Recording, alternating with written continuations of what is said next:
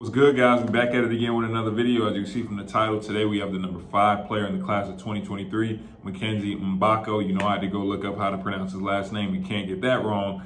But with him, you know what I'm saying, we just recently did DJ's, updated, breakdown. So I actually watched like the full games because I like to see, okay, how does his body language look?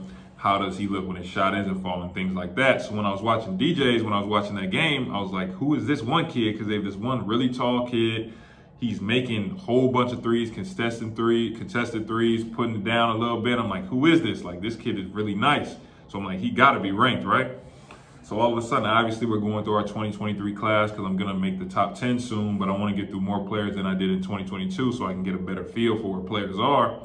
So all of a sudden, I'm checking our comments, and I see someone commented Mackenzie. Obviously, I've never seen anything from him before, so I go look him up, and I'm like, oh, that was him. So he's ranked number 5. So, you know what I'm saying? I'm not even going to lie to you. I already know, since I watched that whole game, I already know what type of player this is. I already know the caliber player this is. So I'm not even going to hold you guys up any longer. Let's go. Mackenzie has no problem getting the rebound and pushing the ball up the floor. As you can see here, he shows great patience getting it up the court. And at 6'8", he also has great agility, which allows him to make moves such as this. And he also has good touch, which allows him to finish.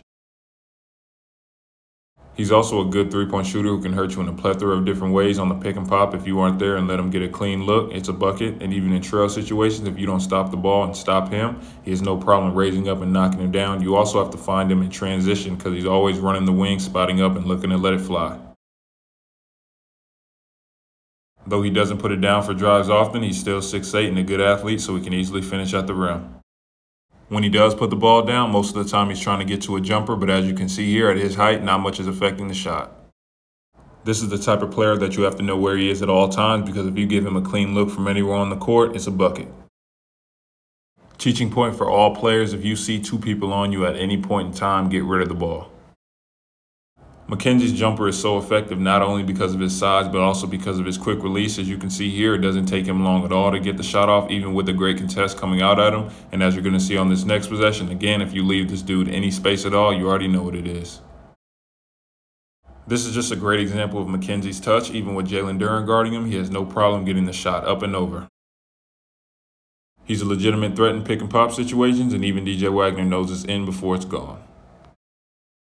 For all my guards or players that consistently drive to the rim as a shot blocker, what we want you to do is try and extend the ball out and get it away from your body. Go through the big to finish at the rim. As I said before, Mackenzie often gets it off the glass and brings it up the court. You have to stop him early after he crosses half court, because even with 7'1" Derek Lively on him, it's still a bucket. He doesn't put it down too often, but when he does, he's trying to create space, and if he gets that space, bottoms. He is prone to tunnel vision at times. I froze it here so you guys can see. Like I said earlier, when you see 2 or 3 bodies in front of you, you do have other teammates open. In Mackenzie's case, he has an open teammate on the wing or in the opposite corner, but he still takes the tough fadeaway. And at this point in his career, he does have a hard time reading when the double team is coming. I froze it here as well so you guys can see he does have an open teammate on the opposite wing and at the top of the key, but he still takes the tough runner in the lane. One more time, pick and pop, you give him any type of room. Okay, so Mackenzie, before we get into it, I do have to say this. Him, as well as a couple of other players, are like the epitome of why I love that I do the breakdowns for high school basketball, because for my entire college career, I was completely detached from high school basketball at all. Like, I wasn't watching highlights. I wasn't watching mixtapes. Like, I didn't know who was coming up unless you were a big name. Jalen Green, Cade, players like that, Evan Mobley. Like, if you weren't top 3, top 5, I didn't really know who you are. Like, I didn't know how you played. I would just see you literally when you got to college and I'm playing against you and you're on our scouting report and we're watching you and we're watching you, like, your clips like 2 days before our game. Like, that's how I would know like how good a player would be, right?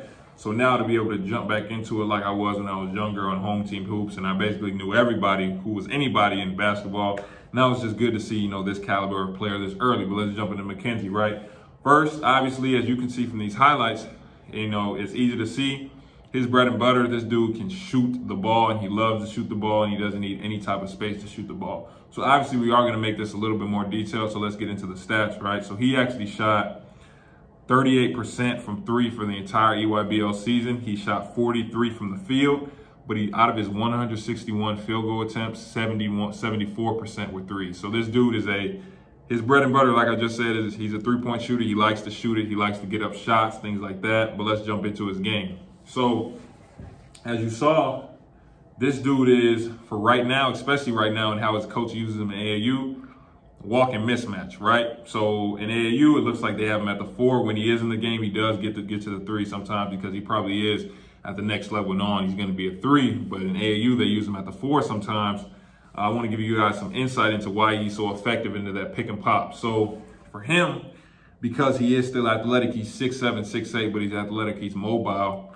As a big, when you put him at the 4, you know, okay, the person I'm guarding, he's probably quicker than me, he's probably faster than me. So when we get into a pick and pop and I have to hedge, when I have to recover back, I'm not going to go press up on him because he's going to go right by me. So when I recover back off that pick and roll, I'm going to back up a little bit just in case he decides to drive. But with him, he knows that, he understands this, and his shot is so fast.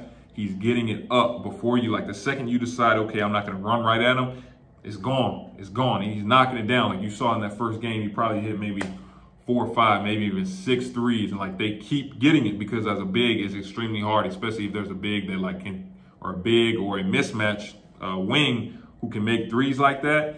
If your coach isn't telling you to squeeze that ball screen and stay with him, like he's going to get a good shot every time. Trust me, I know if you go back in my in some of my tips and tricks videos, there's videos of that exact thing happening to me with a quicker player and me trying to run back, me trying to, you know, give him a little space, and all of a sudden it's gone and he tied the game with 5 seconds left. So trust me, I know all about that. But for him, in terms of him putting the ball down on the ground, he can do that. Like you saw, he did it that one time. He gets the and 1. So he does have enough of a handle to put it down a little bit. As you saw, he does also bring it up in transition. But when he does dribble, most of the time he's trying to get to a spot. Like as you saw, he takes the one dribble left, he gets back right, he's trying to get to a spot, raise up. Or you know what I'm saying, he's just dribbling in and out. He's trying to create that space, gone, it's a 3, it's knockdown. If you give him any type of space, when he does start to dribble, when he does try and get to that spot at 6'8", bro, you're not really contesting it. He's really just missing at that point, or it's going in. And for him, like I just said, he brings the ball up in transition.